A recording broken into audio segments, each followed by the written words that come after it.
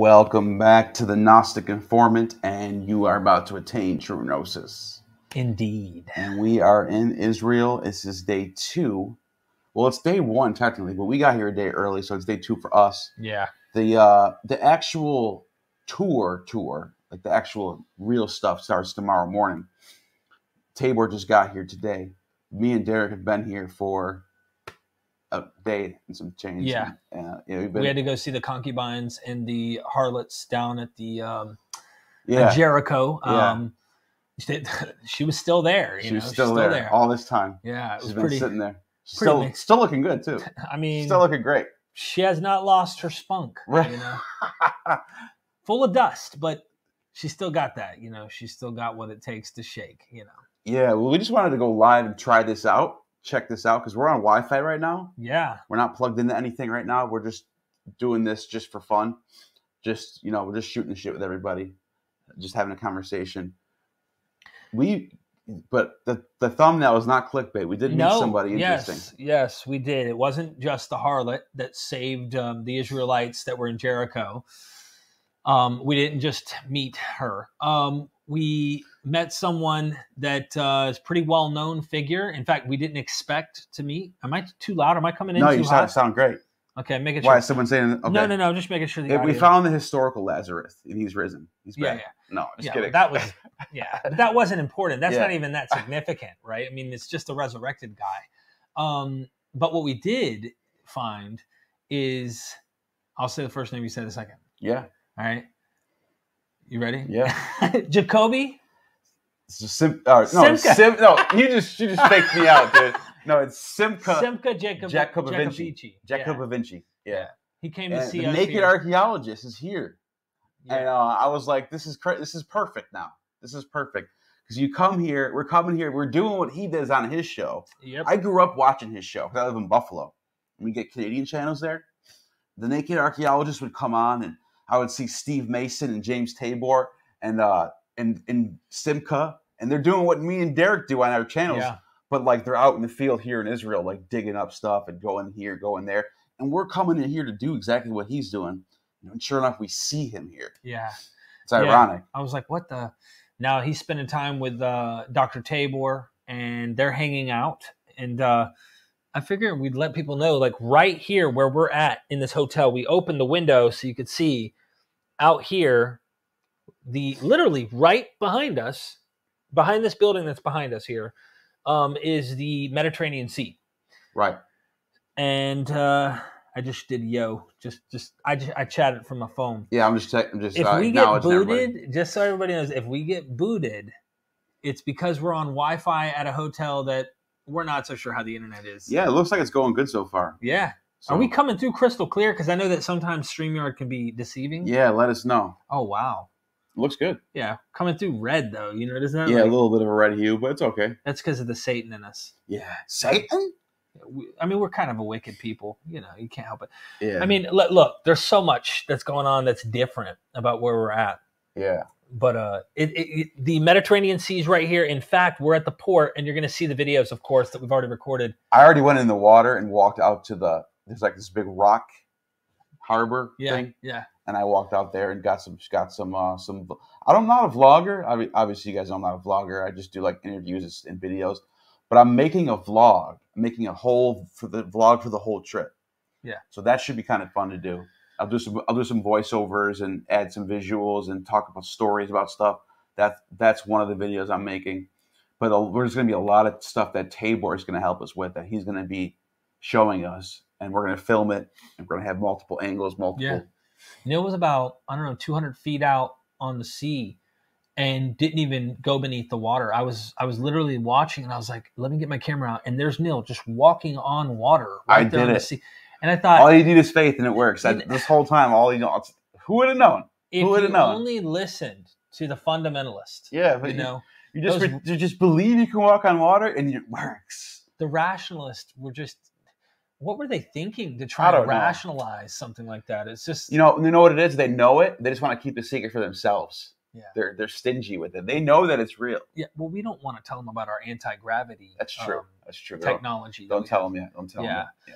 Don't let everybody know that either. That's just a fact. Between us. Yeah. But yeah, we're here at the Mediterranean Sea, and in fact, the Crusaders. This is the port where the Crusaders came in to fight the Muslims for the Holy Land back. So it's real, right where we're at. This is where it went down. In like the 12th century, like they came in here, they had their cavalry or their what is it called? Those vests and the Can you imagine them wearing all that just metal, all that metal just getting off? Yeah. Get the Holy Land. Yeah. Come on, let's drink the Kool-Aid. I was watching a documentary about the Crusades, and like they came here, they swept through, it was a nice first crusade. They did their thing. And then they took Jerusalem, and then they just sat there and were like, "Oh, now we have to hold it." Like, and like within a few months, they were like, "We have to live in this crab hole." Yeah, and they got booted right out. Muslims came back, took their shit back. At the time, get out of here.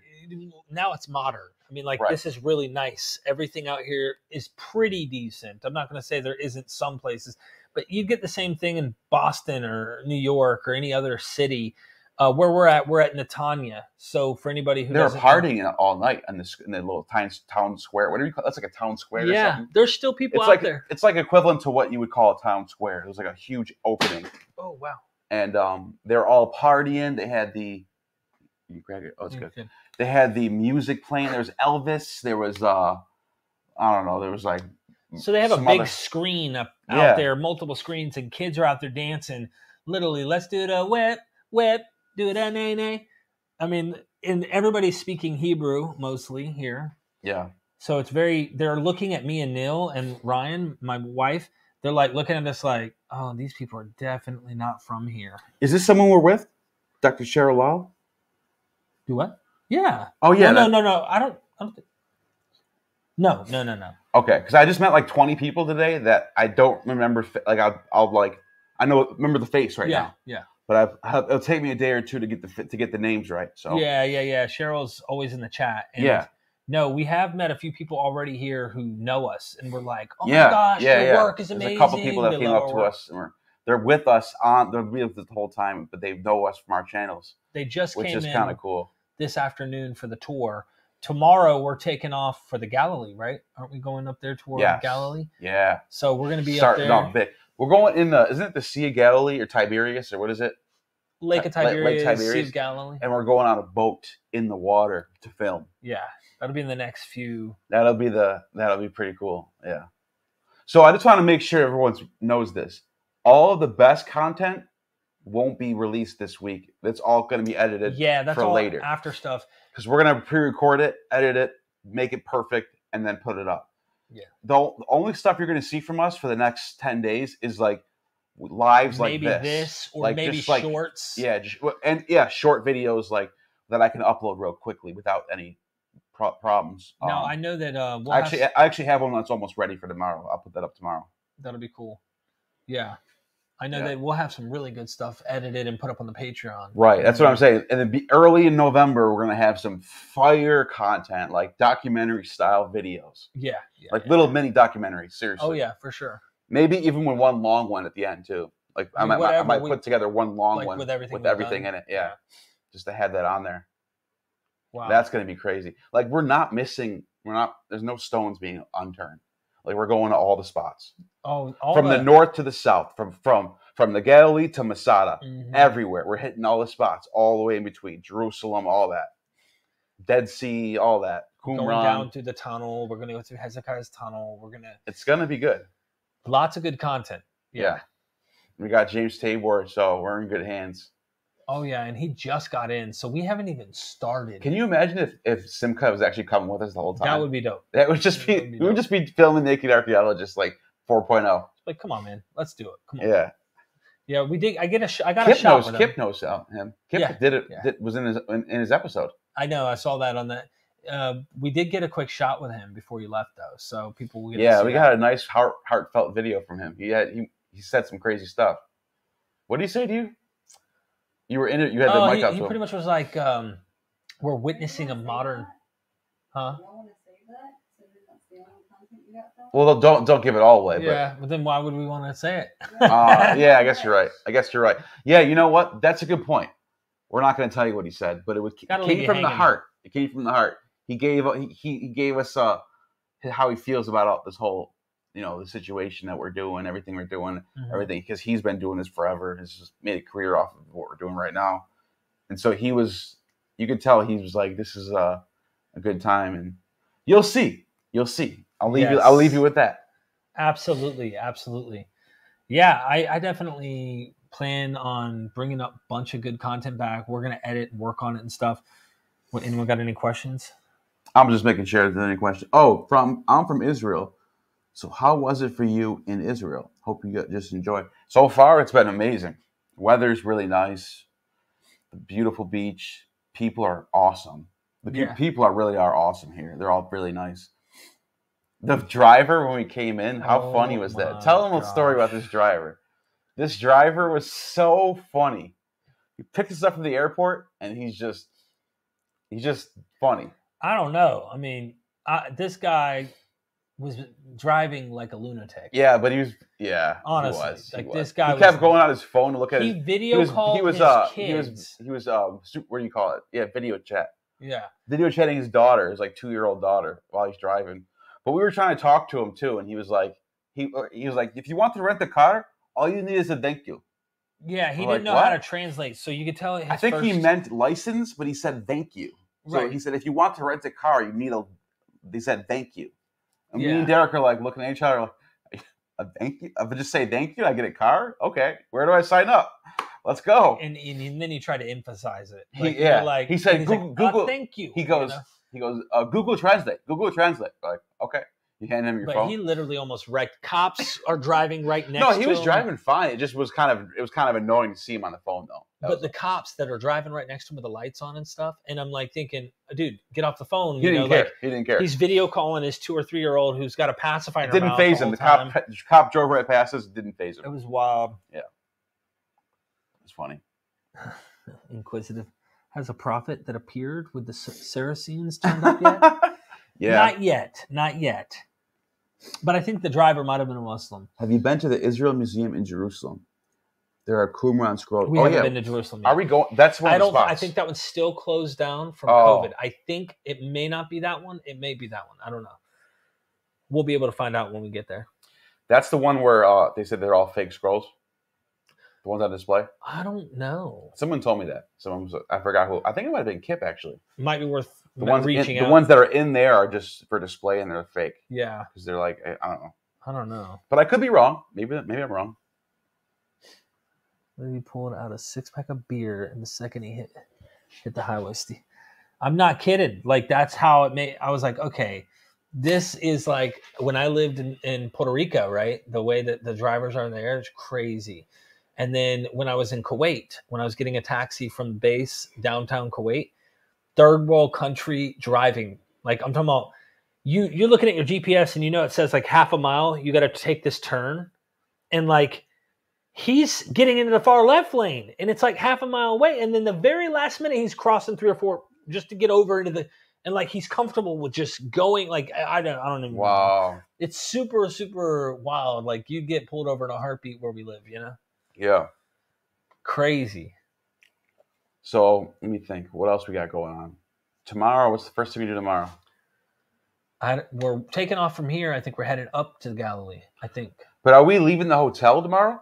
I don't know. Or are we staying here for one more day? I need to ask James. Yeah. That's a good question. Yeah, because I think we're here for one more day in this spot. Let me text him. Yeah. But, yeah, James Tabor is going to be... He's going to be the star of the show. That's basically what it's going to be. But Derek and I will be jumping in to be able to ask questions and maybe just like guide some conversation. Yeah, guide some conversation. We'll dig deeper into some stuff, and I know that James wants to put a course together for this whole tour, right. like a walking, in the ancient path tour. Let's do it, but on camera. So yeah, we might be able to make it happen with this footage. Oh yeah, we will. I'm asking him now. I asked if we were leaving the hotel in the morning, but I don't know. Why would anyone trust a channel with the word informant in it? It's a good question. Who knows? Maybe you just found out. Maybe Listen, you just exposed the it. name Gnostic Informant. Think about it. Someone who was a Gnostic, who became an informant and started telling on himself, because I found out that there were some issues, and I told them I'm. It's like being a snitch on your old past, basically. Yeah. Because I was a believer You for a were long like, time. look, let's lay the cards out on the table. You were turning Gnostic, really. Yeah. No, I still loved Gnosticism as a historical phenomenon. Same with me, with I love Christianity and all of this stuff, like learning all of Like this I don't stuff. have any problems with it. I'm not trying to like attack it or anything. But I don't believe it though. I don't believe it anymore. So that's why that's what the name really means. Right. I mean, at the end of the day, I think when you met me, there was more like you started to kind of critically analyze the stuff that you were starting to look into. I don't know. Yeah. Is that what happened? Oh yeah, your channel. Let me think. Your channel. Who else? I started watching your channel and Cosmic Skeptic, genetically modified skeptic. What's your friend? What the hell's his name? Holy Kool-Aid. That's another one too. Rationality Rules. Yeah, Steven. I started watching channels like that, and I'm just like, these guys are putting down like irrefutable stuff. Like, you know what I mean? There's like a lot of good stuff. Yeah. And there's other channels too, like Aaron Ra, and of course Dillahunty. You know what? In fact, Dillahunty. I remember watching Dillahunty debate Jordan Peterson back when I was a big Jordan Peterson fan. And I was ready for Jordan Peterson to give it to the atheists. Let's go. And Jordan Peterson was like, or Matt Dillahunty was like, what do you have what evidence do you have that there's a God? Jordan Peterson's like, well, psychedelics. Well, they give psychedelics to people. And you know all about some psychedelics. And he goes, and they quit cigarettes just like that. And that's proof of God. And Dillahunty just goes, huh?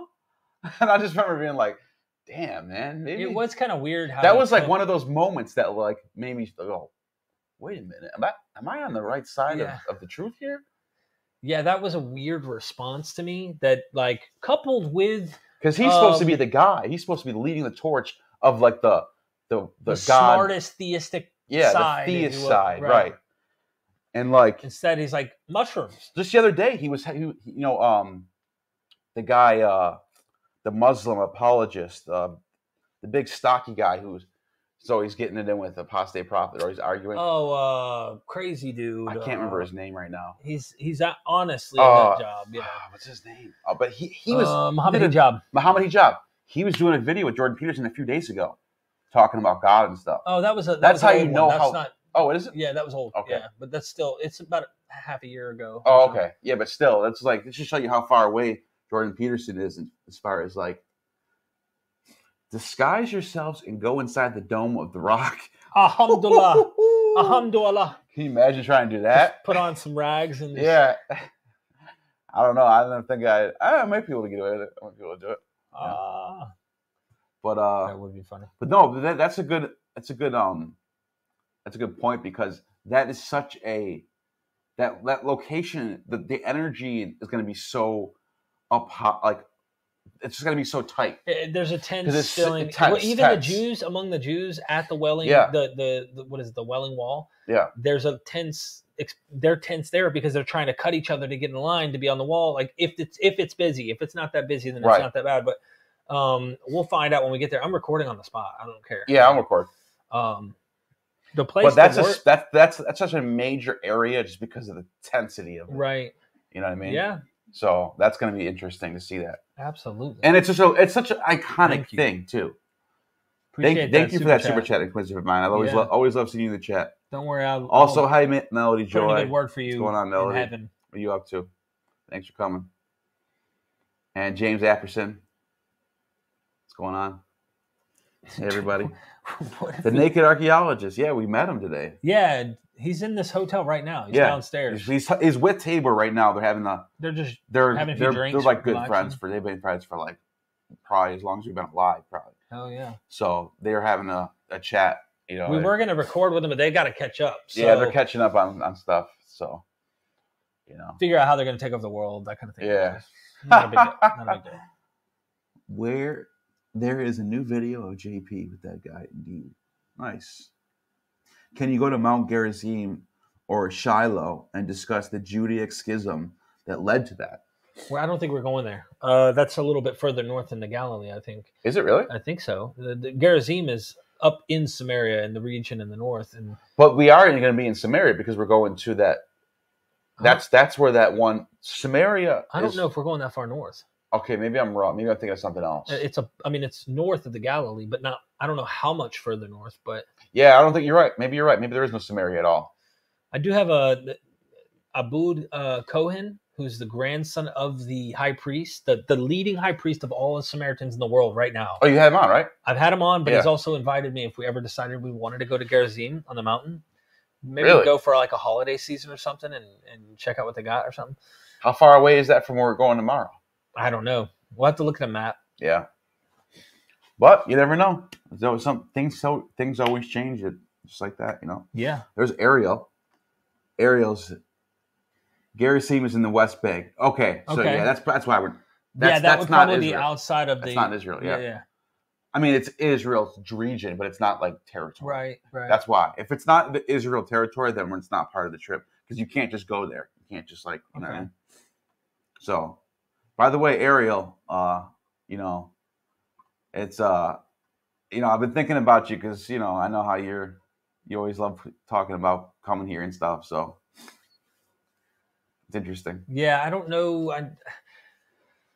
I don't know exactly where we're going, but I know we're going somewhere. Joel Pearson came a little bit late. We already told him or who we're meeting. No, we haven't, and we are going to meet him. We are seeing him, but that's not who we're talking about. I think Tuesday. We're supposed to see him Tuesday night, our time. But the person we said we met was the naked archaeologist, Simcha Jacobovinci. Yeah, he's in the hotel now. Very famous if you're Canadian. If you're Canadian, you know who he is. His show was like prime time Canada. But it was on for like 10 years. It was a big deal. Yeah. And like all the big academics were on there. You know what I should do? You should do this. I should run downstairs with my phone, jump into the StreamYard, and just go and like give people a sneak peek shot with the phone. How do you do that? I'm on Wi-Fi. Oh, I can add you. Get into the StreamYard. Go ahead. I'll keep him busy. I'll keep him entertained. So I need the link. You got to message it to me real quick. Okay. That way. Derek just thought of a brilliant idea. There's 100 people watching. Derek's going to go down and see Simcha, the naked archaeologist, and James Tabor. Yep. In this stream right now. You're about to see them.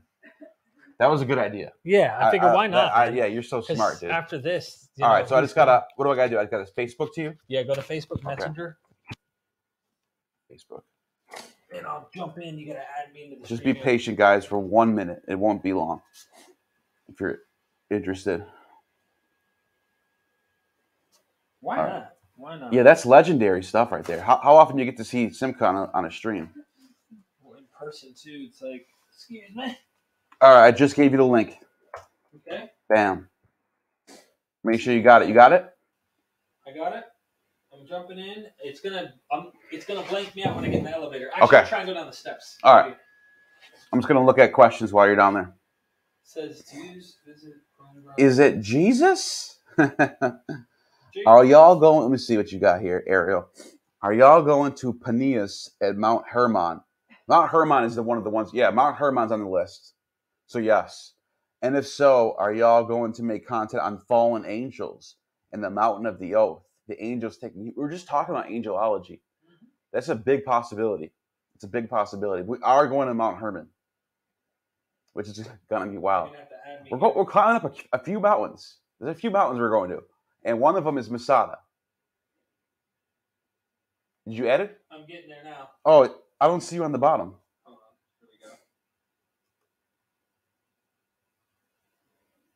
we go. Okay. I should be there. Midnight. Oh wow. Midnight. The queen of mythvision is on the bed. All right. Can you hear me through this? Yeah, I can hear you. Okay. It's actually pretty loud. I'll be back. Get to the chopper.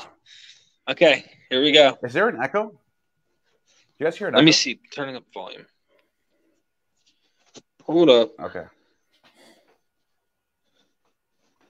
is it in the territory of Israel? Samaria is Israel. No, we were talking about the West Bank. We were talking Neil, about. I can't hear you through this. That's the only problem. Let me try and fix that real quick. Oh yeah, that sucks. Yeah, you gotta fix that. Oh, use Facebook. Use Facebook. There you go. There you go. I'm using it. Okay. I got All it. right. All right. We're going downstairs. There we go. Yeah, you're right. It did glitch out as you went upstairs.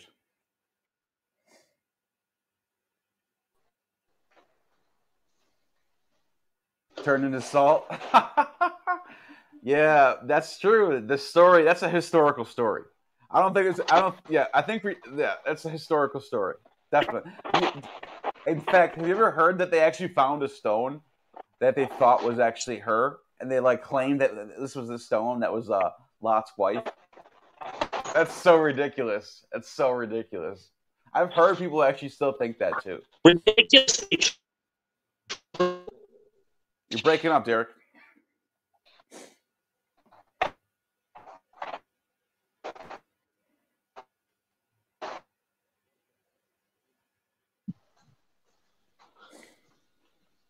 Yeah, you look like a slideshow right now. Can you hear me? Oh, now you're coming back. Now you're coming back. Yeah, you're starting to come back now. Dude, it's empty now. Oh, they left? They left. Yeah, they might be done. It's late now. Well, is it late? They just flew in. I guarantee you they're so tired, bro. Maybe they went up to the 7th floor. Yeah. I don't Maybe they're know. up there. He said he's on. Huh? You want to give it one more shot to see if they're up there, and that's it? We'll... Sure. All right. I'm going in the elevator. Bear with me. Yeah, I saw this. I saw the picture of the salt thing, and I remember thinking like it actually has a human shape, which is funny because like obviously they're gonna be like, "There's the one, we found it," but it's just so dumb. Like there's no like you can't like DNA it or anything, obviously. But their rebuttal to that would be, well, God turned her into salt, so she's salt now. So why would she have DNA? It's like, oh, okay, fair enough. You got that. Like miracles, I get it. Anytime you can't answer, anytime you don't have an answer for something, it's a miracle. You know, God does what He wants. So, just that's it. It's like, okay, all right, fair enough. Huh. It's giant though, isn't it? I don't know. I haven't been up to it. I saw a picture, but I can't really compare it to anything else. Can you hear me? Show the pool, someone said. I'm about to go up. Yeah, he's going where the pool is. I don't know if it's blocked off still. Vaguely Gnostic said they had big women back then. That's funny.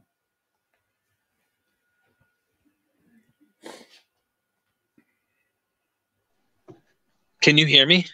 Yeah, I can hear you. I can't. Oh, now it just kicked back in. It's There's dark. No one's up there? Here we go. Hold on. See if I can turn my camera around.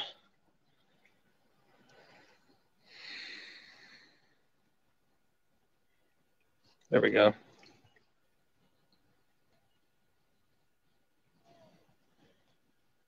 Oh, nice. There it is. Should go in there. Right? Whoa, Derek just jumped in the pool. I'm just kidding. And then I'm going to show everybody. I just told Ryan that you jumped in. I'm just kidding. Don't freak her out. So look, here's the view. Right there's the sea behind us lights. That's literally the Sea of Galilee. And here's the view. Is it open now? Here's another. It's lit up too, yeah. There's girls in it? No, there's nobody in it. Okay. Oh shit! Oh, Derek, who's that girl right there? Derek, why'd you mute your mic? She's on the way. Ryan's on the way. I'm just kidding. Uh-oh, someone's getting hurt. Yeah. She's not playing around. Walk on the pool, Derek. Remember, you know how to walk on water now. I gotta save some of those powers. I have to save the part. Oh, we got a super chat. Super chat. Kensington Cisco. Why is there no archaeological proof, zero, of anything in the Old Testament in Israel? What? I don't know. Is there? What about? Oh, hey, what about this? What about the city of Ur? You're breaking up. I'm coming. You got the key? You got the key? Or do you need me to open the door? You might need to open. Hold on, let me see. I got a key. Oh, he's got a key. Yeah, let's go back to your question, Kensington Cisco. Let's think. You got the city of Ur has been dug up. I'm trying to think of what else from the old. I mean, a lot of the locations, like Nineveh. Nineveh's a real city. Well, there is verifiable archaeological stuff. Hold on. Yeah, I mean, this is I get your point. There's a lot of it. There's a lot of stuff that's not. I wouldn't say zero of anything. Yeah. But I would say, yeah, there's a lot of stuff in there that just By seems... the way, they can hear you all the way down the hall. Really? That loud. Yep. Oh, wow. I have a booming voice then. Huh? Dude, you're like, I hear you. It sounds like you're yelling. Really? I'm dead serious. It wasn't just... Okay. I'll try to keep it down. But yeah, why no? Well, that's not the case. So a lot of things like even when we're talking about Israel Finkelstein, he's fact checking things based on dates like 7th century, 6th century. So there is validation or verification of certain things archaeologically. The problem is the dating. So when you're looking at something and let's say the claim is this happened in the 13th century under Moses, and they're like, hold on, what? That doesn't make any sense because the only time that city was even active archaeologically, the first time ever is in like the 7th century. Right. Which means you're 500 years apart from when the things actually happen based on the archaeology. And the claim that the Bible says, back then Moses did it here, or David or Joshua went on the conquest here. And this is what archaeology helps actually invalidate oftentimes the claims of the biblical text. So if there was zero archaeological evidence, then there'd be nothing to be able to debunk about the Bible because then it's unfalsifiable. It would just be, oh, can you just give me evidence God don't need this? No, it's there. Well, Yeah. someone like Robert Price used to say, did God's angels come and vacuum up all of the evidence? Yeah. They come down there with vacuum cleaners and clean it all up. So, Yeah. What was I going to say? I forgot. But yeah, I'd say what it is you have a nation state that's taking mythology from around the not just right there, but like, they're looking at Sumer, they're looking at Hittites, they're looking at Egypt, but they need their own personal nationalized history mythology, and that's how you get. It's not just in Israel; it's everywhere. Everywhere does that. Yeah. The island of Crete has their own Minotaur myth and all that. It's so funny because when we first found out that this is mythology, a lot of it's just stories that are right. kind of invented as foundational myths or whatever. And maybe that hurts a little kernel somewhere because the idea comes from somewhere. Yeah, some of it might be. They're not just like coming up with things just out of vacuums. Well, some of it might be borrowing from larger other places right. that conquered them. Yeah. But at the end of the day, when I said this stuff to even like some of the scholars who might be believers or be theists, and I'll like say, so is it mythology? And they're like, yeah. And then and they're like, everyone does it. Some like Dominic Crossan or Dale C. Ellison. I don't even consider them like. First of all, I would never call them apologists. No, they're not apologists. They are believers, but they're so honest with their word. They're like, yeah, there's problems. I can trust them. Well, I'm gonna put it this way: I don't trust anyone wholesale. No. I don't just follow one person. I'll look at everybody. But I'll say this: I like that you said that they're not apologists. At the same time, I think you can see bias come in when there's certain explanations that might be met, but everyone has them. So like Dominic Crossan, I said this earlier to the guy at dinner who was like, John Dominic Crossan, I loved his work, this, that, and I was like, absolutely. I just think he sometimes is trying to reconcile the Bible with modern evolution. We all have biases. Yeah. I get caught up and I'm always trying to find mystery cult stuff. Yeah. That's my bias. And I've admitted it a few times. I was talking to Litwa. I'm like, Dr. Litwa, Isn't I Christianity can't help just it. But when I look at Addis and Adonis and Dionysus, I see so much Jesus in them because obviously they come before them. But I'm like looking back because I was a Christian. right? So I see Christianity in front of them always. Mm-hmm. And when I look at the Day of Blood on March 25th, followed by the Day of Washing on March 27th, 3 days. Right. And I'm like, so I get this parallel mania thing going. That's my bias. Yeah. But we all have a bias. Yeah. It's hard. The key is to try to not like let that be your driving factor for everything. Right. I think it's good to factor in these ideas and say there might be something there. Right. But yeah, I love listening to them because when I say something that excites me, like, isn't this mythology? You know, and because I figured it is, and then they're like, yeah, and they're not impressed or not excited. And they're like, everyone did that. Greek, every single country that had any salt to it, everybody has foundation myth that is invented, that is not historically reliably true in any way, shape, or form. So like they look at it and it's like I'm bringing them a tablespoon of dookie from literally the bowels of fundamentalism, and then trying to go up to them and go, yeah, and they're like, hell no, what is that on the spoon? Get that out of here. You know, like that was a good analogy. I mean, it really is, because they're like literal historical atom. Right. Like you literally buy this literally like what? And that's why someone like William Lane Craig gets more criticism for when he says once in a while he'll say the right thing. It's because he's always bullshitting. Yeah. And then once in a while he'll throw in like hey dude, well, maybe there wasn't an Adam and Eve. Right. So when he says something that may not be shit on a spoon, like everyone around him, they're like, hold on, why aren't you still feeding me shit on a spoon? Right. Like, all his fundamentalist followers are like, come on, why'd you say that? Are you kidding me? No, I know what dookie smells like. Yeah. All right, I keep using the analogy. I know. Is anyone getting used to it yet, or? It's an acquired taste, apparently. You know. Uh-oh, what happened? We lost glitching. it. We lost it? You sure? Some people. No audio. Did you lose your audio? Test. No, you're still there. All right, can you hear us? I can hear it in my reboot video. No problem. Audio is still good to me. Oh, maybe this person just hasn't muted. Check and see if you're muted. And am I connected? No problems here. Okay. Reload the video to fix it. You're good here. Okay, I guess we're good. But yeah, I don't know. We'll see. But you know what I was just thinking about? Israel Finkelstein is such a good scholar. Yeah. That is one that good book. Oh my gosh. Yeah. Like I thought about going in because it's so long and it's very complex, and just trying to find out every site that he's placing the 7th. Oh man, audio just kicked out for a second. So that's why. Oh, maybe it's just getting low. No, it's halfway. So is it yours or mine? Just have it for a quick second. And that went back. Is it good now? Yeah.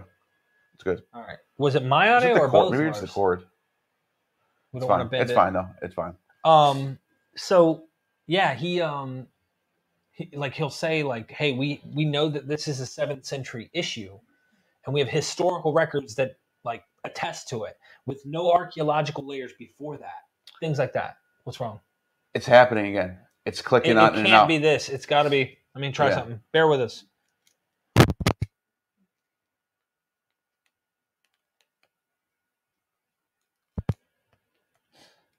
Test. I think we're on now. We're good. Good? It was just like, was that just me, guys, or was it clicking? It was clicking, right? We just set it in one spot. Test. Fine. Okay. But like every time he says something in his book that he's like, dude, some sites are contested. Like he admits like, okay, we have evidence of something that happened earlier. Some sites, like someone brought up earlier, what was it? The city of AI. They had like way before the time that Joshua's conquest supposedly happened, they already had a destruction of a city take place. But in some of these places, there was no activities in the locations till the 7th century. First time in history, and it's not just history, historical record attests to this, archaeological layers. There's nothing before the 7th century in any layer in that region. So why is the Bible saying that this happened in the 13th century BC? Right. Which is the 1200s, when it really didn't happen till the 7th. So, like, why? Whoever's writing these stories is probably writing them, as the book pretty much shows you, at least by the 7th century or later. It's like Daniel. It talks about Babylon as if he's some guy who lives in Babylon, but really we would say it's 2nd century BC authorship, or at least its final form where it has these predictions. Right. So, yeah, that's a good point. And a lot of this. So, and you know what else I just thought about while you were saying that? Mhm. When I was, going to church and as I was going with the whole, being a believer, I guess, I thought that these stories were being written as they're being portrayed. Mhm. Like I actually believe Moses wrote this in 1200 BC. right. And King David was writing Psalms in 982 BC. And like then when I found out that the manuscript evidence is like all in like the common era, we don't have manuscripts in the BCs. Right. None, zero, zilch. I'm like, okay, but we don't. It doesn't mean they're written in that. But like then you find out they might be written in like 5th century BCE, 4th century BCE. And you're like, what? Like, how much time in between is there to Fudge alter stuff, Yeah. change? You know what I mean? So that was a big deal. Learning about stuff like that. Mm-hmm. Textual criticism is a big thing. Absolutely, because it's still something that at the end of the day you can't be overly confident about if we don't have firsthand accounts. We don't actually have we have copies of copies of copies, and we know from people like Bart Ehrman and textual critics that there are issues even with the ones we have, and there is no, we know exactly the original text. Put this right here, because I think when you like move it around, it clicks, which isn't good. Like this? Yeah, now it's better. So I think that ultimately, we don't really know exactly what some of these texts said at the beginning. Right. We're not sure that by the time you get the copies, if someone early on, any of these manuscript traditions changed something. Because let me give you an example. Look at the New Testament, the earliest Gospel Mark. There's certain things in the Gospel Mark that Jesus supposedly says or are said in that Gospel. Mark obviously is bringing in his own agenda. Right. Into this gospel, writing a narrative about a secret Messiah, right, that plays a perfect mythological origin story for the Christian movement. Really, it's got this like really perfect origin narrative about this Christ guy, and it's tragedy. He dies. The women were afraid, for they told no one. Okay, it ends on a tragedy. And Callisus criticizes that. Callisus is like, "You want me to believe that?" Yeah, to someone to actually Callisus is awesome, dude. You got to read Callisus. But then once you get out of Mark and you see what Matthew did to it, and you're like, well, what the heck is going on here? And then you see Luke do it too, and then John, what the hell's going on? By the time you read John, you have to ask yourself, these are what we have, but if they're already doing that, then who's to say textual transmissions or any? Who knows? Right. What may have been said? What do we have right now that we're so confident really goes back when it's centuries later, when we have a lot of these like credit card size fragments that come up. Little like pieces of ripped up weird paper. Yeah. And who knows if someone before that person had authorized or wrote it and he was someone so impactful they just copied them.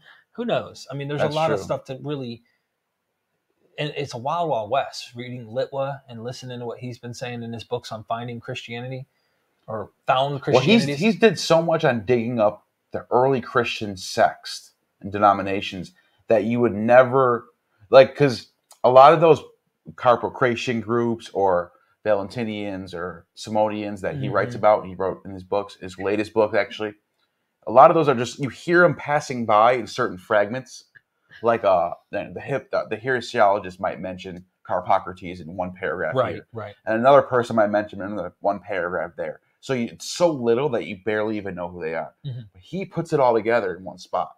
Boom, here's what the Carpocratians are. Here's all the evidence for them. Here's everything we have. Here's what this person says. Now you have a whole picture of what they're doing. Right. And like that's like, you gotta like, give credit to that. There's a lot of stuff, man.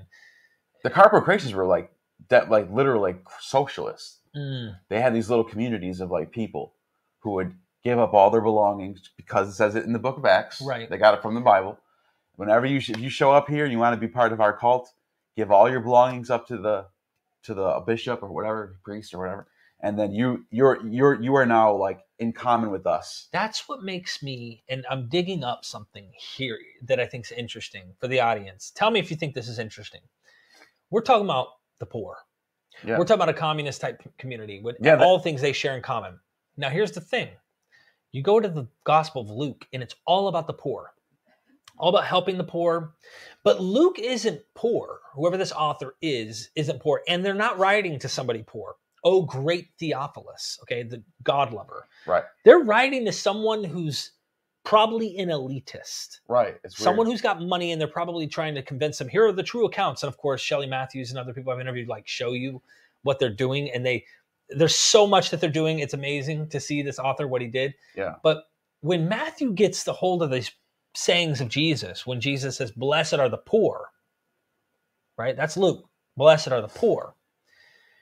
It's almost like someone in Matthew's, author, whoever this person is, we'll just say Matthew, is writing and going, I don't like that because, Jesus said to go and sell all that you have and follow me. Now, blessed are the poor in spirit. That's right, in spirit. They add this in spirit stuff, and they don't have blessed are the poor. They have blessed are the poor in spirit, which takes away the things of like, you better sell all your shit, dude, and come and follow this cult. And they're going, no. You can keep earthly goods. Yeah. It's about being poor in spirit, not about actually being poor. That's right. See, all you he's do is add that one already word. tweaking and reinterpreting the gospel message and the community of Christianity, or the community of Christ followers. Christianity is a term that they like to say is an anachronistic term. Do you want to know something funny about that, though? Van Loon is a writer from the 1930s who writes geography and history stuff. Now, the 1930s, think of what's happening on that time. Communism's big. Germany is like on the rise. Mm-hmm. And it's really interesting to read writers from those time periods. You get a glimpse of like what's going on. Like you can like see it in their writing of what's. Anyways, he starts writing about Russia, and he's talking about communism. And the way he describes it in the 1930s is really strange because the first thing he says is communism is not new. He goes, as a matter of fact, communism comes from Christianity. Mm-hmm. He says there was communal cities throughout the Holy Roman Empire that lived had like communistic districts and governments, mm-hmm. and there were Christian cities. And that's like he was making a claim that it's. I'm not sure how true this is, but like he was basically saying, I don't know. I'm just saying what he said. That communism, the ideas of communism, actually came from like Christian ideals.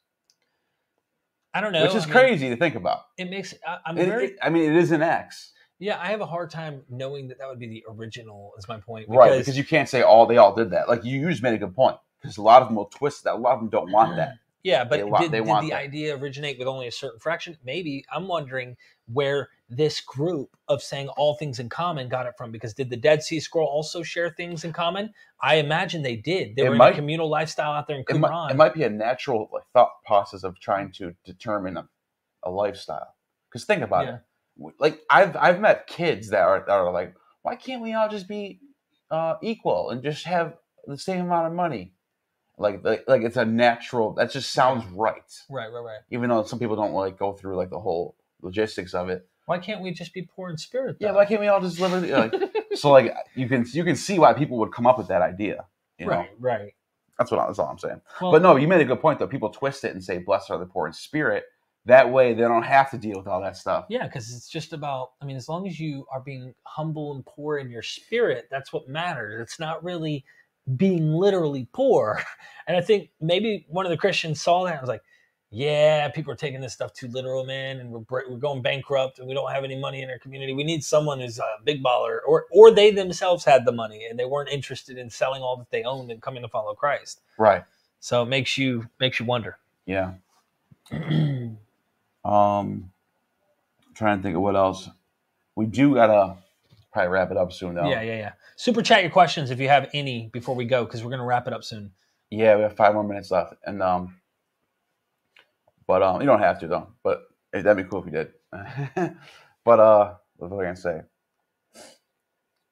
Oh yeah, I really do wonder, like the time between, I don't know, Mark and the first Christians.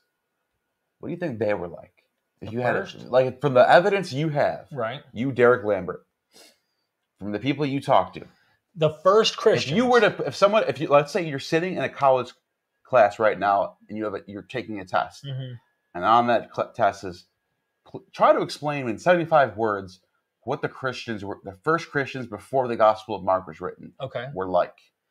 So this is tough because first you can go off Paul. You can go off. Well, that's what I'm saying. That is what I'd have to go off of, and I would have to say that the early Christians would have been non-Gentile focused, would have been Jews, as Paula Fredrickson puts it, from Jews to Gentiles, right? That Paul's that, and this is the hard part because Paul's letters are that pivot in the movement that goes from a Jewish only thing to Gentiles. Because there is evidence of these Ebionites. Well, that's still, even then, I don't know. They may stem back. James Tabor thinks the Ebionites may actually precede Paul and go back. Yeah. And he's not even sure if Paul himself might have been one. Some of the early Christians claim that too. Right. You see that in the writings of... but if you were asking me to describe Irenaeus. Irenaeus says that the Ebionites are from James. Right. Well, if they're from James, then James would be an Ebionite. Then therefore, the earliest Christians would have probably been Ebionites. Right. But what would they have been like? That's the tough one because for a while, we've had certain people come on who say that these are radical rebels that were fighting against I'm starting Rome. to not think that. I know you're thinking the total opposite. I'm starting because I've been really getting into these pseudepigrapha texts, and these pseudepigrapha texts show a different side of Judaism. They're Greek. They're Greek writers, Platonic, Pythagorean, Orphic. There's even Orphic fragments in there. There's Sibylline oracles that use a lot of sometimes pagan, sometimes Jewish imagery in there. And I'm actually starting to think that Christianity came out of that. Because think about it. Why would it be so easy for Paul to take a movement that's Jewish and apocalyptic? Well, I'm not saying it's not apocalyptic. Of course it's apocalyptic. Right. But I'm saying more in the Platonic side, not the Jewish rebel side. Okay. Because for Paul to take a Jewish rebel movement and turn it into a Greek movement, it'd be damn impossible. It's so radically different. You kind of have to ask yourself. Not saying it couldn't happen, but I just don't. I see it as less likely than there actually being like people like Philo or Aristobulus. Those could have been the real early Christians. There's a super chat. Have fun, be safe. Thank you. Satan, thank you. You've been around for a while. It's always good seeing you in the chat. Thank you for that. Absolutely. Just keep it up there for a minute. Yeah. Give him some praise for helping you. Yeah. I always do that. I'm always like next, even though there's nothing next. The interesting thing that you're bringing up, and I think this is a valid point you're saying here, is that we're realizing the dichotomy between like Jewish thinking and Jews and what they did and like what the pagan world did. It's a false dichotomy that we've created. Yeah, it really is. The more we're studying in the academics, there's a blend going on where the cultures have fused, where we have Jews who are literally like trying to bend over backwards in synagogue inscriptions for the Gentiles and Gentiles that are bending over for Jews. And there's like a great collaboration that's taking place. Yeah. And so it's hard to really know. Wish I could have joined next year. Look, I think he's doing it in March. Oh, really? That soon? I think they usually do it in March. The only reason we did it this time and this year is because of COVID. They just opened everything back up recently. I think this is a good time to do it. This is amazing, man. Yeah. I'm not going to lie. It'd be awesome if you ever went on a trip. You're in Australia, so it'd be like... It's very possible. It's very possible. Heck of a flight. Thank you for the super chat. Thank you. Just go subscribe to Sentinel Apologetics.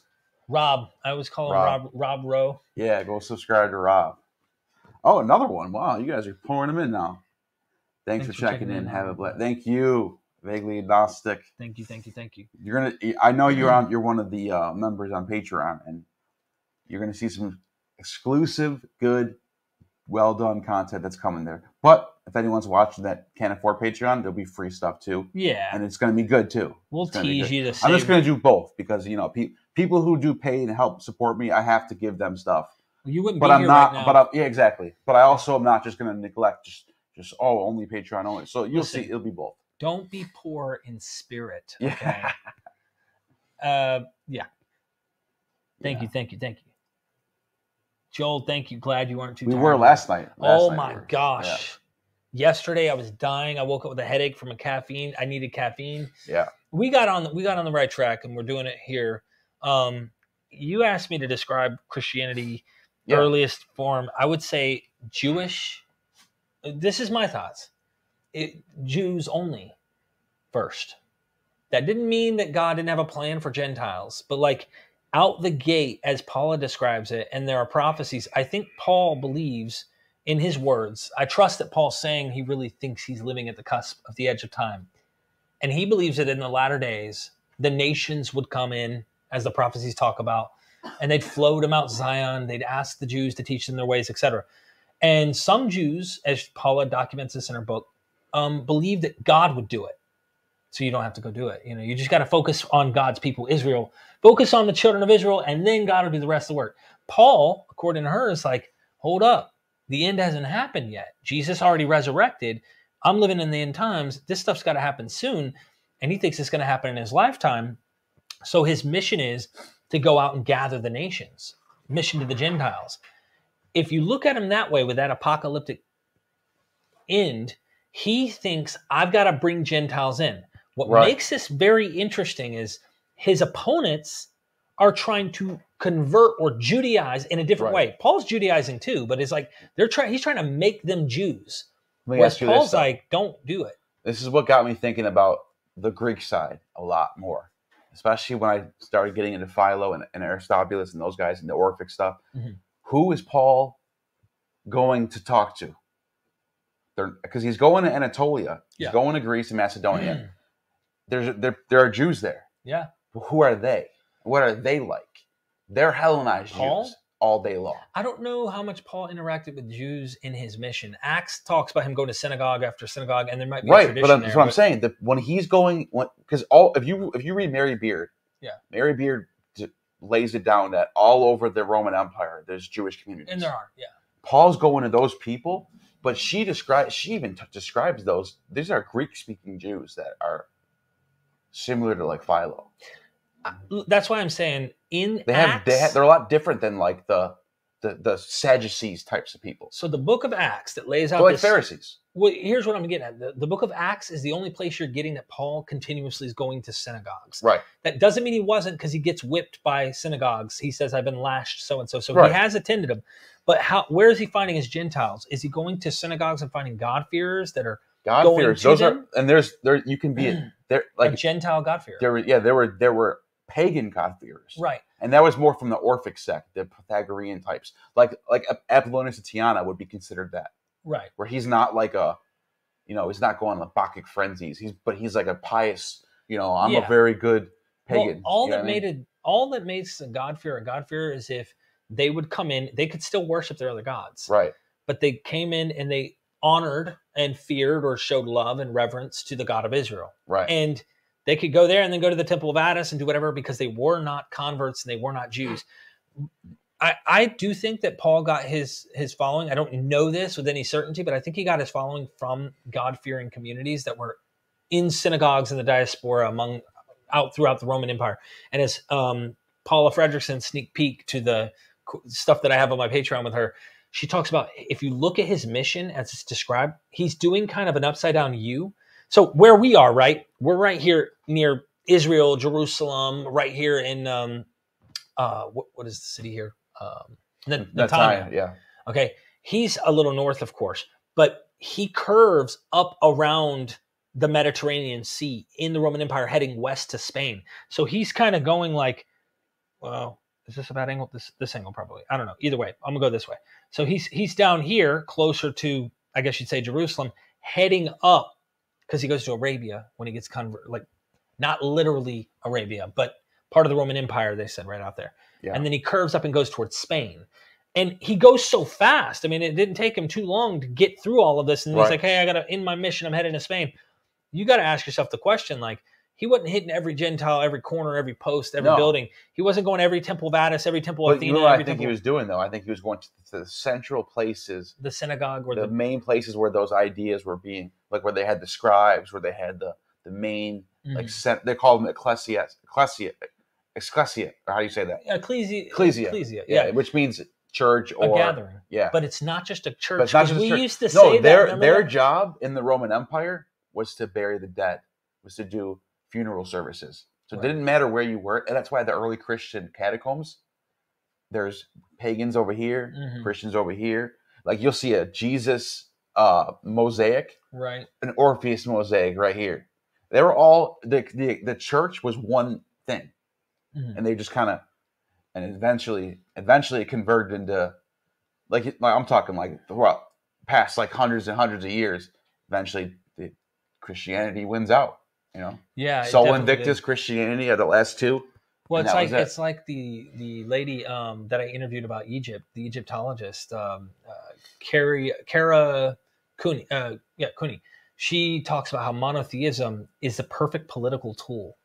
Perfect. Yeah. And it gives you absolute power. Yeah. And how you can control people through it. And it was one really church, one God. Yeah, it's the set way up like up, what's below is down here. It was so amazing how she described it. As above, so below. Yeah. But I imagine that would be perfect when Constantine sees this and sees how it unites the communities. Yeah. Imagine on a grand scale how it would work. Right. For needing a government set up. But yeah, I mean, as far as I can tell, I think that what we call Christianity stemmed out from Hellenistic Judaism, and when Gentiles enter the movement, there's this I think there's this social issue going on between Gentiles being on equal plane with Jews, and Jews weren't having it. You know, Jews didn't like that. But even when Christianity is taken off, you still have that. They still have that. Because what I'm getting at is Clement of Alexandria wrote the book called Exhortation to the Greeks, and he's comparing Christianity to all these other movements, the Bacchic movement. He's calling they're a bunch of frenzy alcoholics. The Orpheus movement. And he's like, okay, Orpheus. All right, yeah. Here's a figure who is a prophet. You know, he was but Jesus is the new Orpheus. He's singing the song of salvation. And he's going through and comparing Christianity to all these other groups because he's trying to win them over. Right. So that's still happening even in the time of Clement. Right. So that to me is fascinating. It is. The apologetic work is, rather than condemning it completely, there's kind of an incorporation. It's almost like he knows that this is something that people are taking serious. Right. So he's gonna That's why, I recently interviewed Shelley Matthews, and she was talking about how Luke Acts paints the road to Constantine. And if you look at Matthew and Mark, they're not painting that road. Like that road to Rome that somehow is going to make Rome an empire, the kingdom of God, and this massive thing. Shoot. Oh, the camera. Your camera. Well, I guess that'll be it then. Well, there it is, ladies and gentlemen. Yeah. Because I don't even have the other cord anyway. Do you not have an internal mic or internal camera? Yeah, I do. We can close it off like that. Yeah. That's what we'll do. We're going to edit this camera. Integrated camera. This camera's going to be horrible. Hey, you over there where the sun shines. This is terrible, this camera. Right. But, yeah, let's close that out then. Yeah, Joe, you're right. We do have a closing prayer. Right. Mazuzu. Oh, well, tell him a word that you Mezuzah. Yeah, he learned a new word. But there's I already knew about it. I forgot what it was called. Yeah. I knew about it because I used to go to a Messianic Christian cult church that was. We can leave him on a cliffhanger. Find out what a mezuzah is for tomorrow night's live. We could do that. Yes. Yeah. And you have just attained true. Hold on, let me find my outro. No.